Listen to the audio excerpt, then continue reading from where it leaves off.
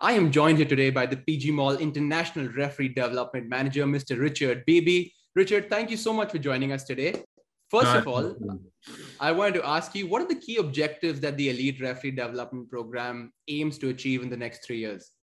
I think it's four ways, really. The first of all, it hopefully will infuse and promote refereeing in India, full stop.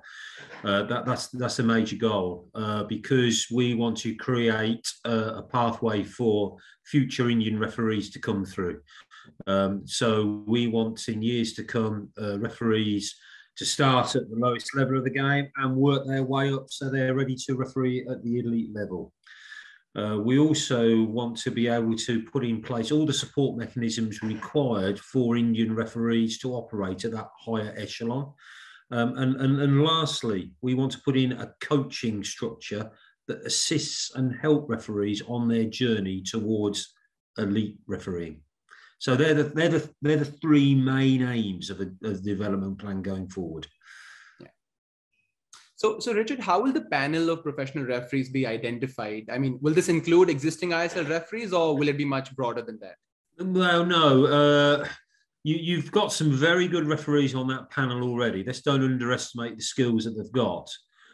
So in the very short term, you'll probably see a panel which is in existence now. But the key to it is the drive for referees to become elite referees in the future and to push those already on it to make their standard even better. So competition is very healthy. I expect your elite panel to stay virtually as it is in the very short term, but referees to really want to push their way onto that panel in the future. Right, Richard. So just a bit more on how you assess the standard of current Indian refereeing and what are you looking forward to the most to develop with the new program? Okay, I think refereeing in India has moved on quite a lot in the last few years. Since I first came to India 6 years ago, Indian referees moved on a hell of a lot. We're getting more consistency in approach. We're getting fitter referees. We're getting referees more in tune with the Indian league, in the ISL league. We're getting referees who are more readily able to and aware of what's going on in Indian football. Let's take it back a step where the Indian Super League came into being. A lot of foreign players came in and Indian referees just were not used to that style of football and that style of challenge from those particular players. They are far more used to that now. And therefore, don't underestimate how much Indian referees moved on in the last few years. Moving forward, though, we've got to improve even more because no organisation can stand still, no referee can stand still. So it's about that continuous journey of learning and progressing. So we're now working with the referees regarding what was the root cause of a problem? How was that problem missed? Where was your positioning on the field of play? How do you work with the players on the field? What's your rapport like with the players on the field of play? How do you work through the game together with the players? So we've got law.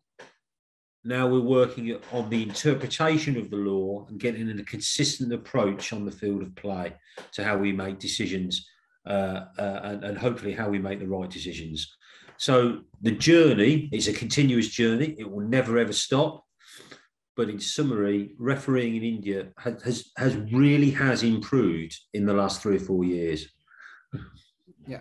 And just speaking about improvement, Richard, what are some of the short-term measures that can be taken to improve the standard of Indian referees? Of course, the program is for much long-term development, but what about the short-term measures? I think the short-term measures, particularly in the Indian Super League, is, okay, we know there's only 11 teams. What is their style of football? How do they play their football? Where are the challenges from individual teams and players on the field of play? And putting concepts and strategies in place to how we deal with those. So it's about referees learning about how clubs go about playing their football. It's exactly the same as a club playing another club and they do their homework. Exactly the same for referees. You can't prejudge when you go onto the field of play as a referee. but you should be aware of what's likely to occur on the field of play. So we're working a lot with the style of football, how the club's set up, how they match up, etc. So we're giving all of that information to referees. But more importantly, we're building a culture in where the referees are confident that they can self-analyse their games afterwards, and we can help them in areas of development where it's required. But also, equally important, celebrate areas where they've done well. Richard, can we expect technological aids going forward in the Hero ISL? And if yes, what are the kind of technological aids that we can expect? Right. Well, you've also got you've got one big technological aid in already, and that's the communications kit, which the referee and the assistant referee and the fourth official use to talk to each other. And how that's used can't be underestimated. So that's already there. So a team working together. Moving forward, obviously the two big ones everybody talks about is VAR and goal line technology. I know that colleagues in India are beginning to review whether that will pay dividends for your football going forward. We use it obviously extensively in England.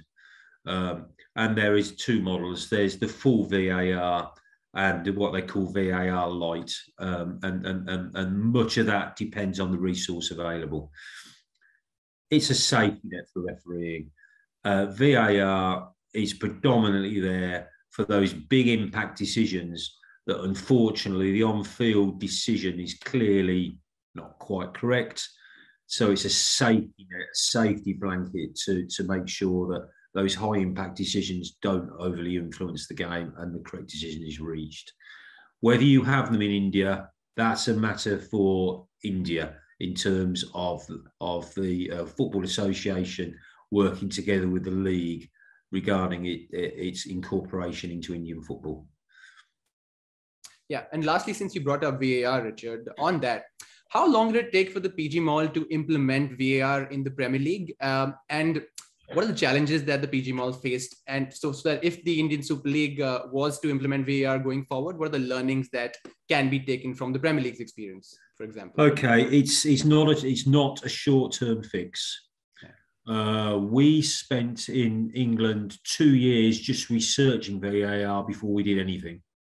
So we looked at how other leagues, other sports use similar. So cricket, which obviously you're very aware of, rugby, etc. So we looked at how versions of VAR were used in other parts of the sporting environment. We then put in place a training program for our referees for when they are VAR operatives. That training program took about 12 to 18 months to get in place and for the referees to feel comfortable. So every week for a season, we did what we called offline training. So we had a VAR operating, but obviously the on-field officials didn't know anything about it during the game. So it took us a long while. We are now in our 4th year of VAR in England live. Our first 2 years were massive learning curves. We didn't get everything right at all. And we probably went far too insular on getting every little decision right. And that's not what VAR is about. VAR is about correcting clear and obvious errors. And we possibly overdid it. So it took us 2 years from going live to learn how to use VAR for its maximum benefit, minimum interference, to a position now in England where the competitions and the spectators are relatively happy on how we use VAR. Big learning curve. If India incorporate VAR, please do not think it's an overnight remedy. It is not. An awful lot of work has got to go into it. Well, that was some fascinating insight, Mr. Beeby. Thank you so much for joining us today, and looking forward to seeing this program being successful in the next years. Well, so am I, and many thanks for the opportunity of meeting you today. And any time, be glad to keep everybody updated on how the plan's moving forward. Yeah, absolutely. Pleasure. Cheers. Thank you very much.